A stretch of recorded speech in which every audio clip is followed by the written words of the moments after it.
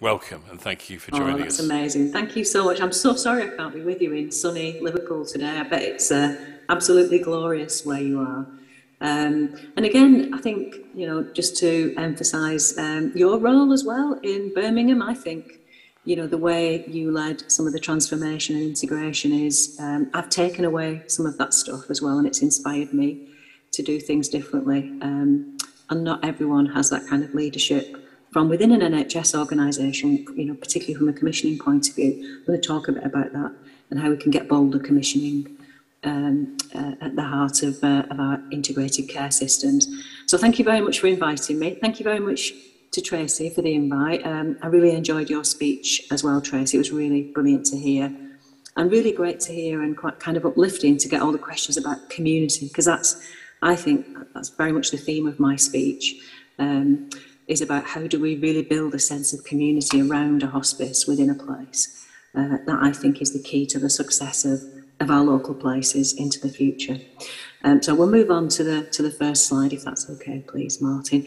And I'm not here to show off about Wigan, and if there's any colleagues here from Wigan and Lee Hospice, I do apologise because we're not perfect. We weren't perfect in Wigan, but it was a way of working and a set of ideas that might have some resonance with you and hopefully will be useful for others into the future.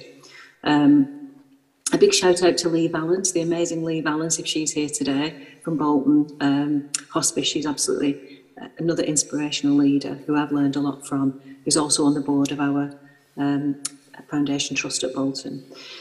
So I don't want to be depressing about the next 3 years, but I just wanted to paint a very personal perspective of what I think will happen in the next 3 years in order to help you prepare your strategy within your localities. So I do think it's cost a lot to pay for public services through COVID, and we were already struggling. Public services were already at breaking point pre-pandemic. So I think we're going to get reduced funding, and it might not be called austerity. And we've seen the Chancellor put lots more money into, for example, local government and the NHS in the last budget. But if you compare it to what we did have back in 2011, it's a drop in the ocean, really. So, it's going to take a while to build back the way that austerity has decimated public services, and it's been made worse and brought into stark relief by the pandemic. We're going to see an increasing demand. As Tracy said in her speech, the real crisis of loneliness, I think, is going to increase.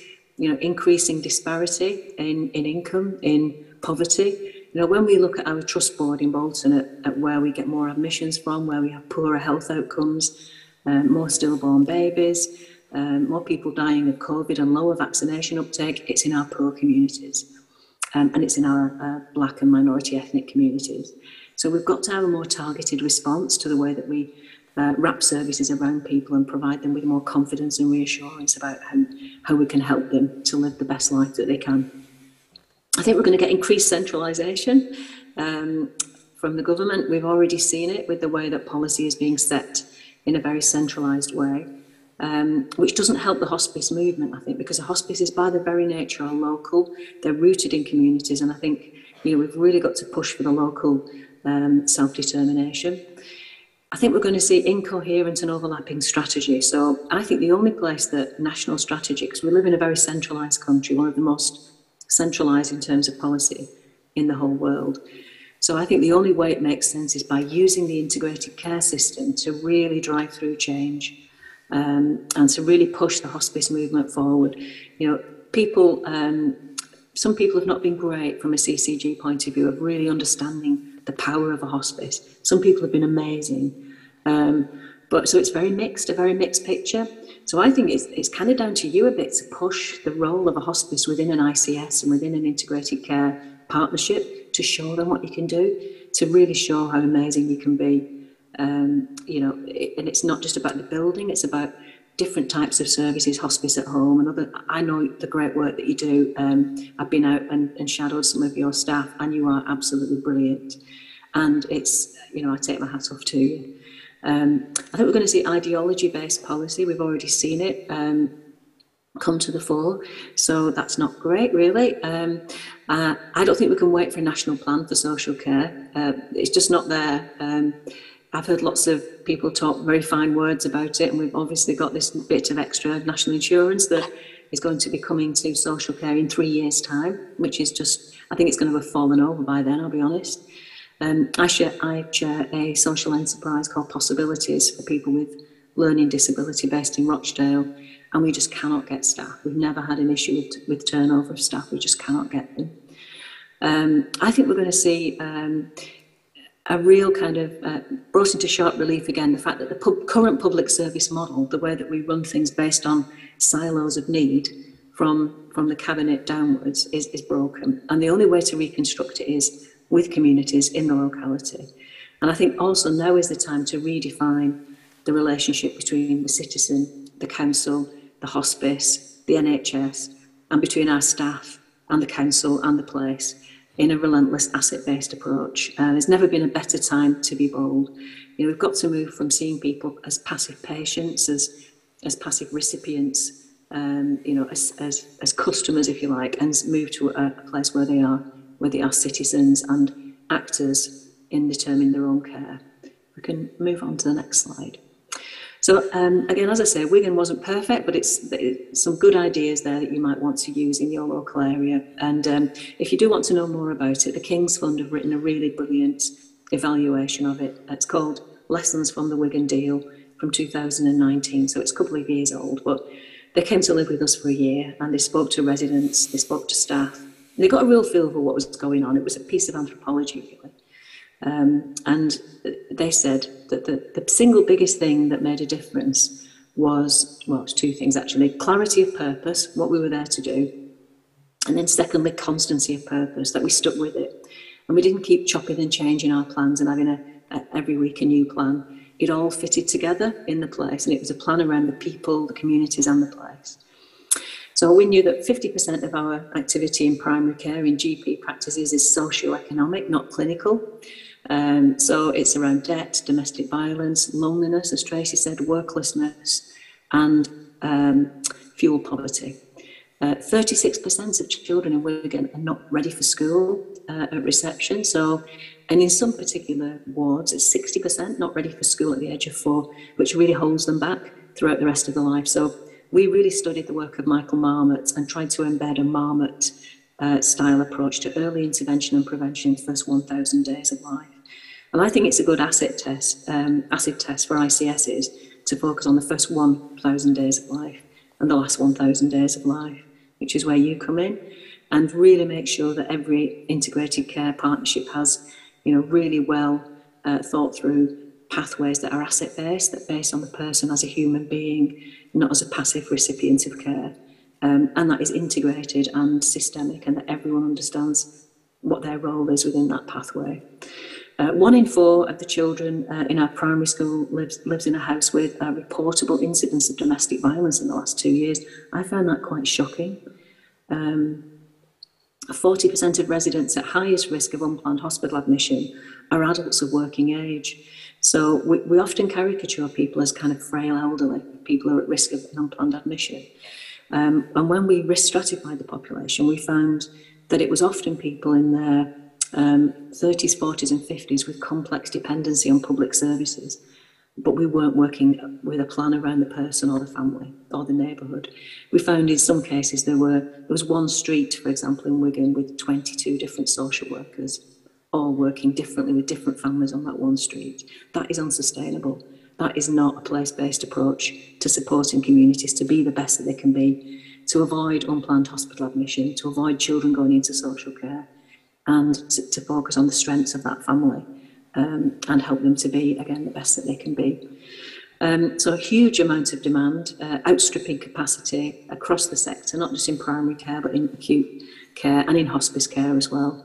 Hospital sector completely overwhelmed with demand, and an unsustainable model of both adults and children's social care, focus on identifying individual needs and delivering interventions in a disjointed and disconnected way. We did an experiment with a woman called Hilary Cottam. I'm sure you've met her and been to some of her TED Talks and read her book, Radical Help. It's worth a read if you haven't. And it describes a new model of preventative relational working with citizens. And we did some work with Hilary with 25 families whose children were on the edge of being taken into social care. And what we found was we weren't using neighbourhood networks. We were spending between $250,000 and $500,000 per year per family. And at the end of the year, they were in a worse position than at the beginning. 80% of our time was on assessment and referral, rather than building a relationship and helping them and supporting them into training, employment, confidence building, helping them to come off drugs and alcohol, and to find kind of hope in life. So we shifted that model and made that the way that we worked across a population of 323,000 people. So not as big as Birmingham, but still fairly big, 9th largest Met. Home care provision is getting better, but still wasn't brilliant. We weren't using the hospice in a way that we should be doing, and very variable outcomes for the health and care system. And it was unaffordable, it was costing us a lot of money.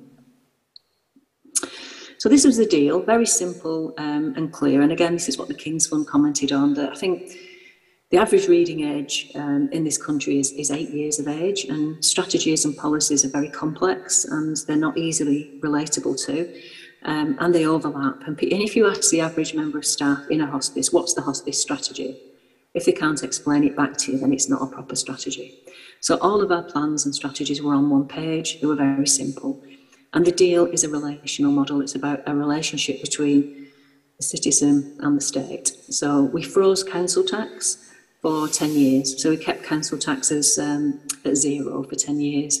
And that meant an additional £500 per family per year in Band D property. And we felt that was a really positive way of supporting people through austerity, particularly when they were on a fixed income. We wanted people to support each other in the local place.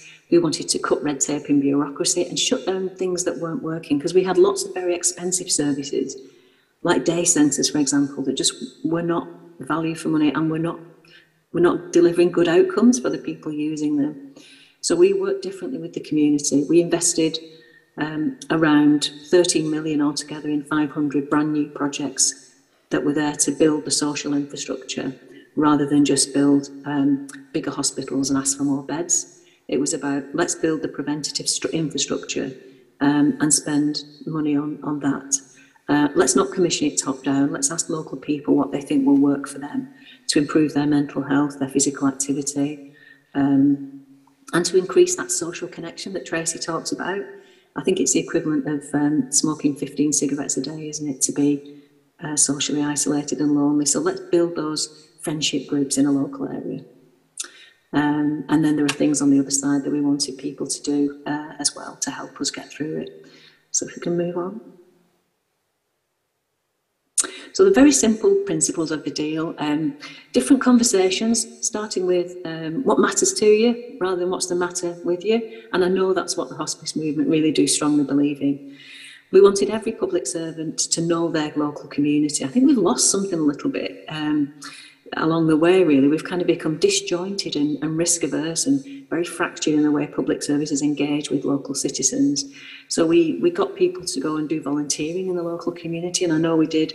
Lots of people went to volunteer at the local hospice, and you know, we had every single member of staff was given a week to go and volunteer in the local community, and they loved it. They formed connections with local community groups and carried on doing it in their own time. 85% of the council staff lived in the local area, so it was a really strong way of building bonds between community and organisation.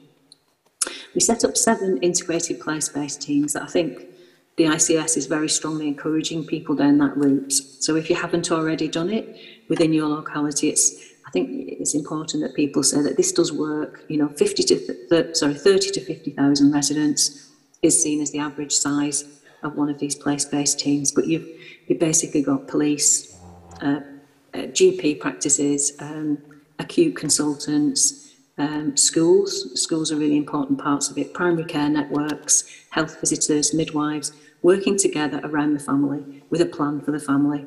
Having a key worker who is that link person, those individual families who need our help, and really reaching out through community organisations to find out who they are and to help them in a more, rather than just waiting for them to come to A&E, going out there and coming up with a plan for them. We didn't call it social prescribing because that implies the power is with the GP. The power in our case was with the citizen to ask for help and be able to get it on something called a community book that I'll talk about later. So a relentless asset-based approach, thinking of the strengths that everybody has and the things that they enjoy doing, and trying to make that happen for them 365 days a year. And I know, again, that's something you as a movement believe in. Really focusing on the attitudes and behaviours of staff, really flattening the hierarchies and empowering those frontline teams, giving them that permission to innovate, and focusing on courage. So we would say to people, do anything that it takes to support that family to be the best they can be. You know, we'll really back you. You've got that backing from leaders to try new things.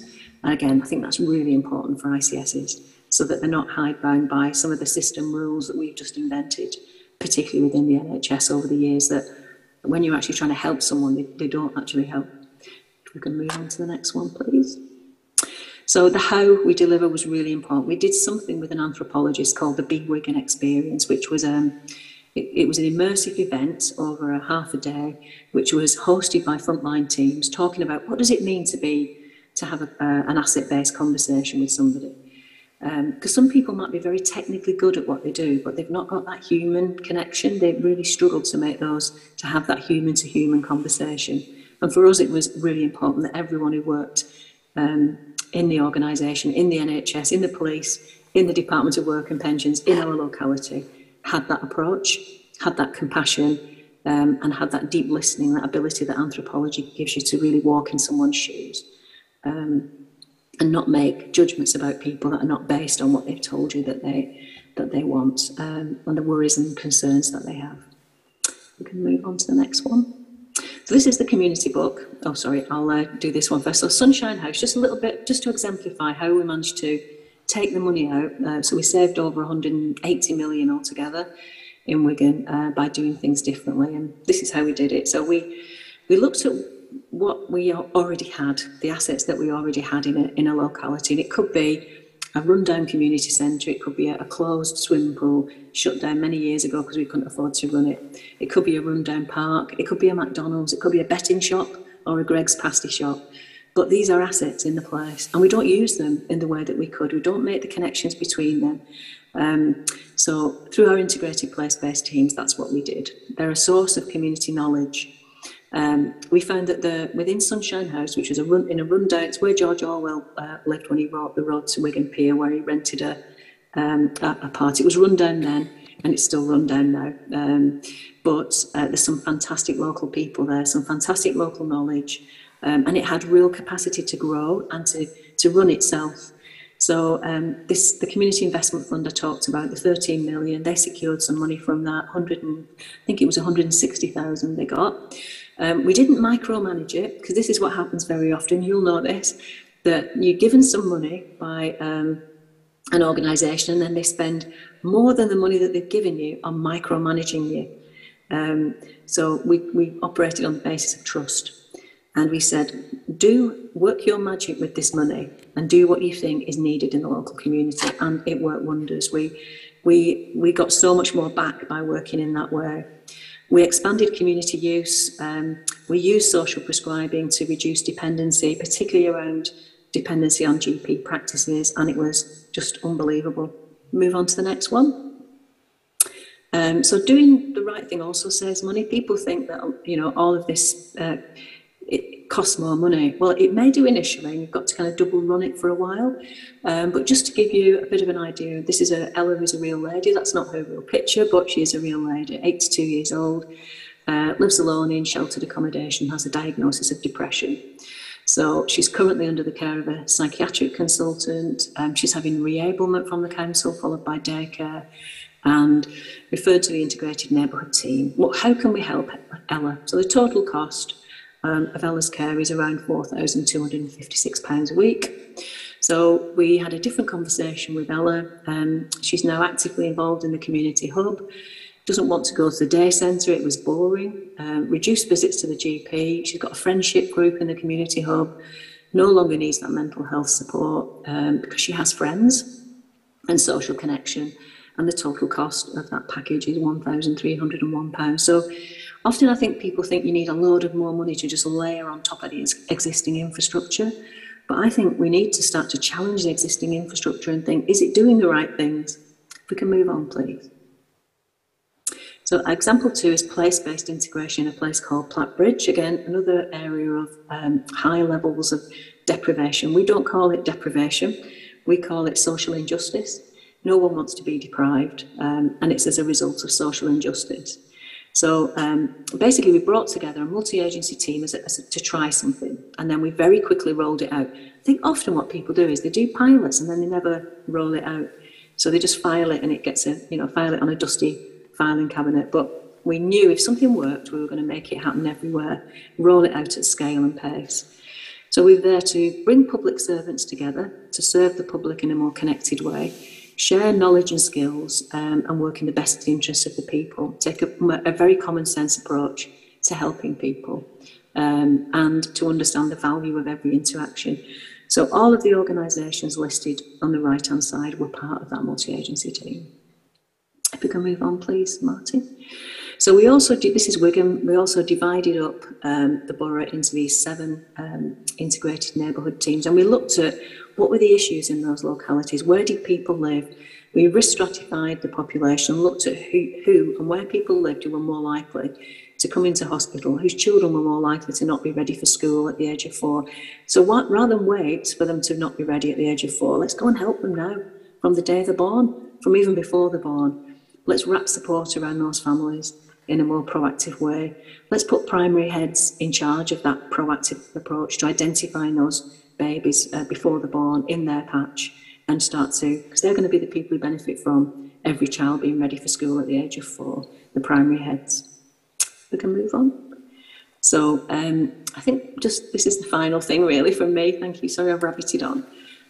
So the leadership bit for me, and I think this is where hospices can really help, because you've got a real clear purpose, but a lot of places don't have a single unifying philosophy, which is optimistic, simple, and applies to the place and to everyone in the place. And that's where the beauty of an integrated care partnership can really come to life. Keep telling the story of place with illustrations every day to everyone with humility. Try to create a political and organisational support for a radical new model. If we carry on doing what we've always done, it's not going to work. So we need to try something different. And what's that? I can't remember who said it, but that old saying that if, the definition of madness is to keep doing the same thing and expect different results. We've got to try a different way. Build a strong and cohesive high energy team across the sectors. And again, hospices have got a really, all the hospice leaders I've met are phenomenal people, because you've had to work against the odds. So, you will be a great addition to an ICS. Constantly listen harder to citizens and to our staff and to community groups. We can't do enough listening. And I think sometimes the higher up you get in any organisation, the further away you are from the citizen. So making sure you have sessions that expose you to what's really going on within your organisation and within the community. Build a demand management strategy, not a budget strategy. Try to think some of those factors I talked about, the £250,000, £500,000 family, that we're not tackling those issues in a connected way. So I think this is something for an ICS to explore. Build trust with staff and community and allow them to innovate and for it to be okay, and to get your backing as leaders to try new things. And finally, it's going to be a really tough winter. It's going to be a really tough 3 years ahead, so maintain your personal energy levels. And thank you very much for listening. I think if you have any questions, we've got another slide that tells you how to post your questions on Slido. Thank you so much for listening, and good luck to you all.